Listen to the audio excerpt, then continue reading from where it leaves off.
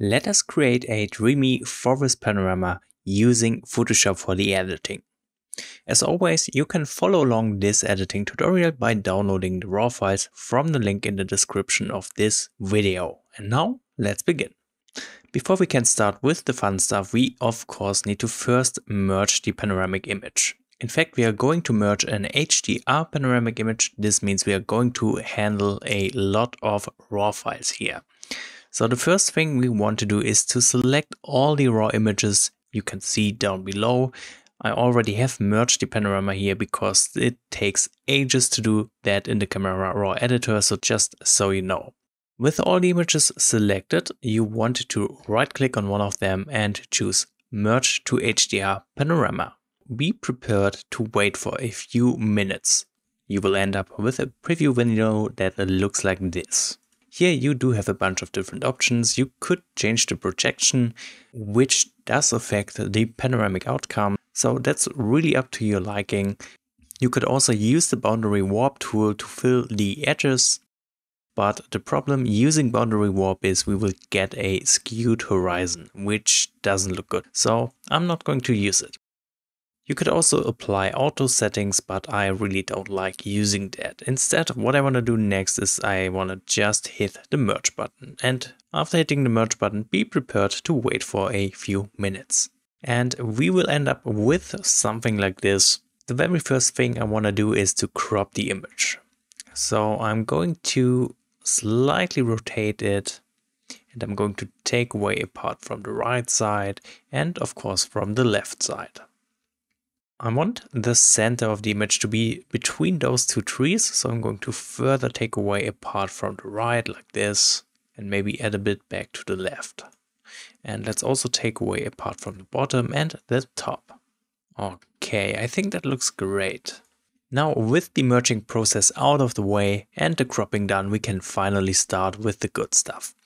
So I'm not going to change the profile because I think the colors do look quite good, although it's always very hard to deal with green forest scenes like this in my opinion. So let's open up the lights tab where we can find the exposure adjustments. This scene is very tricky to edit, even when using an HDR panorama. So overall, this scene is a little bit too dark, although the highlights in the back are quite bright. So the first thing I want to do is to bring up the exposure, restoring details from the darkest areas.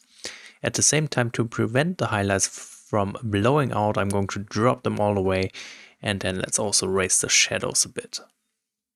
This helps to create a very soft, basic look, and that in turn helps to create the dreamy look we are aiming for. You could also raise the black slightly for an even dreamier effect. However, I want to have a little more contrast, so I'm not going to touch the black slider in here.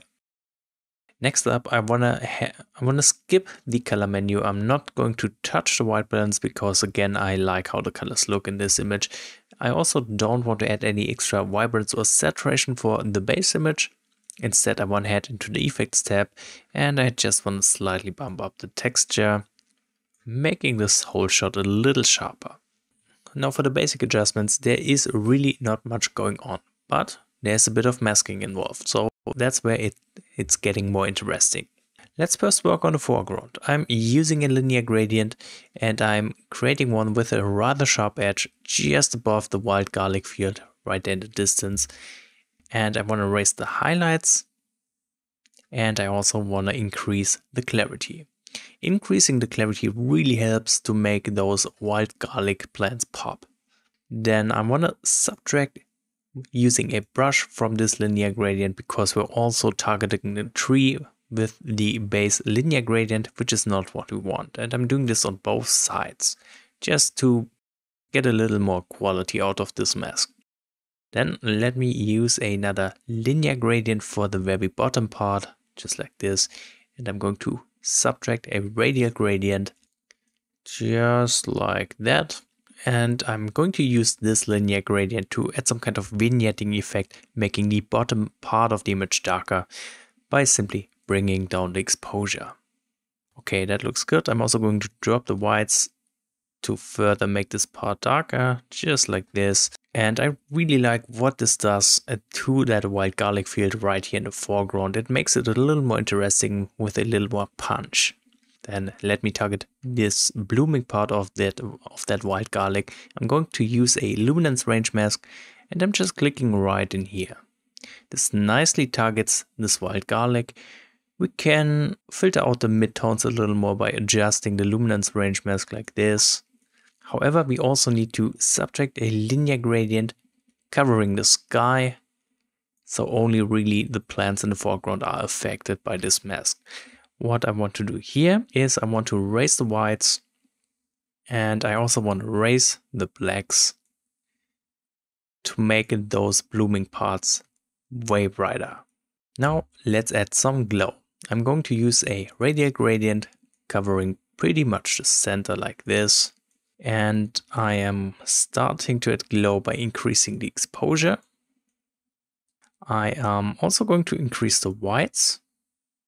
Let's increase the blacks. And I'm going to drop clarity and dehaze. So I don't want this glow effect over the whole image. That's the reason for me. I'm going to use a dedicated radial gradient for a very specific area of this forest, right there in the back of the distance, where we don't need as much detail as in the foreground. Again, using this radial gradient, we are affecting a little more than necessary. So let's say subtract, choose the brush. And again, I'm just going to brush over this tree right here and on that tree over the other side. Done. Now let's further enhance that glow using a second radial gradient, this time a rather small one for the very bright spot right next to the tree. And I want this radial gradient to overlap the tree so we can create some kind of light spill effect so the light hits this side of the tree a bit. Here, let's bring up the blacks. To make this effect a little heavier, I'm going to bring down the dehaze a lot. Okay, that looks nice. I'm going to place a third radial gradient on top, make it a little bigger, and let's rotate it a bit. Again, place the center over the bright spot, and again bring up the blacks. Wonderful. Finally, I want to add another radial gradient for the back part right around here. And I just want to add a little more brightness by bringing up the exposure. Just like that. Perfect. Now here we have the HDR Panorama after the masking adjustments, and you can see it's quite a difference from the base edit. Now we can start on the color grading. I'm going to head into the color mixer and I want to work on the saturation. I do want to bring down the yellow saturation because those yellow greenish color tones always look a little bit weird and muddy if they are too overwhelming for an image, just like in this case. So I want to bring down yellow and I'm going to bring up the greens. That looks much better. We could also play around with the blue tones, but I guess there is not much blue going on in this scene, so let's not touch them. Okay. Now I'm going to skip over the color grading tab because I don't think it's needed for this image. What I want to do instead is I want to head into the calibration tab and I want to use the blue primary hue and saturation slider to enhance the color some more.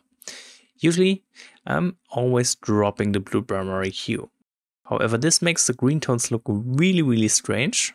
So instead of dropping the hue, I'm going to increase it.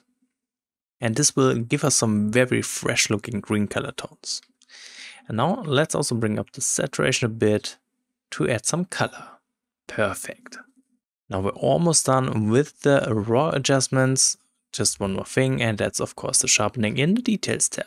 And as always, I'm dropping the radius, I'm increasing the details, I'm adding masking by holding the Alt key, and let's slightly bring up the sharpening. Done. So that is the image after the raw adjustments. We went from this basic raw file to this image, and now we can fine tune the editing with Photoshop. So let's open up this object. And the first thing that needs to be done is to make the foreground or the wild garlic in the foreground a little more interesting. I want to apply a bit of dodging here. So let me apply a new layer. And for the dodging, we want to use a luminosity mask. For that, I'm going to use a plugin called the TK panel. which is a paid plugin, but it makes things much easier and faster. And what I can do with this plugin is I can select a specific luminance range. For example, the lights 2 button will select the brighter areas of this image, just like you can see right now. And I want to specifically target those brighter parts of those green leaves in the foreground. So this is looking like a proper selection. Let's check the layer mask box right here and apply the lights to luminosity mask on our new layer down here. Now I don't want to select those bright white blooming parts. I'm going to deselect the layer mask mode, and then let's choose another luminosity mask targeting those bright parts. I think lights 3 works quite good. With this one active, I'm going to hit selection, and with the selection active, I'm choosing the layer mask, hit Shift F5, choose black as a filling color and hit OK. This way we are getting a nice selection only for the parts we want to dodge. So on that new layer, we need to now change the blending mode, going from normal to overlay, grab the brush by pressing B, and bring down the brush opacity a bit, set the foreground color to white, and now we can start painting over the foreground and do the dodging. Just like this. And you can see this makes a huge difference. I also want to further work on the dreamy look, so let me create another new layer. This time we're going to switch the blending mode to soft light. Again, we're using the white brush, but we want to drop the opacity quite low to something around 12% maybe.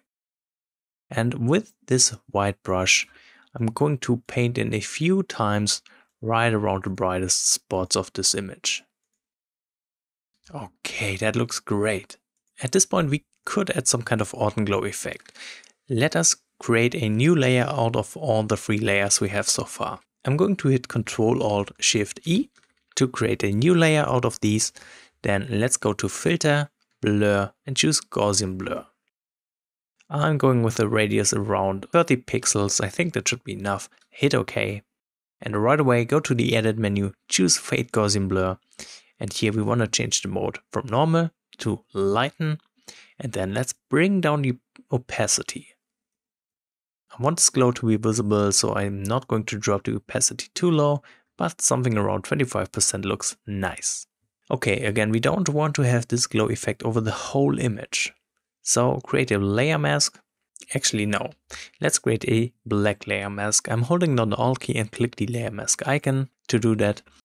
Then again, I'm grabbing the brush, set the foreground color to white, bring up the brush opacity, and now I'm just going to paint in this autumn glow effect on certain areas of this image. Basically right there in the center part. So this looks great. Now we could make the colors in the foreground a little more intense. I want to use an adjustment layer for that. Let's go into the adjustment layer menu and choose selective color. In the foreground, we do have mostly green color tones, so that's the color we want to change. In the colors drop-down menu, choose greens. Now, how can we make those color tones a little more intense? We can push the yellow slider, which in turn gives us some more intense green tones down here. So I think this looks quite good. We could even increase the cyan color tones a little bit to give us this fresh green look. Okay, great. Again, I don't want this adjustment layer to affect the whole image, so we are going to make use of that layer mask and basically fill the upper part with black. I'm using the gradient tool for that. You can see it's going from black to transparent, and I'm going to drag the gradient down like this, so only the bottom part is affected by this adjustment layer. At this point, I'm quite happy with how this forest image is looking. So I hope this editing tutorial was interesting and helpful. I wanted to do something a little more advanced since I have been doing a lot of Lightroom videos lately. So let me know what you think about that. Should I be doing more Photoshop videos like this in the future? I'm looking forward for your comments, and thank you so much for watching this video.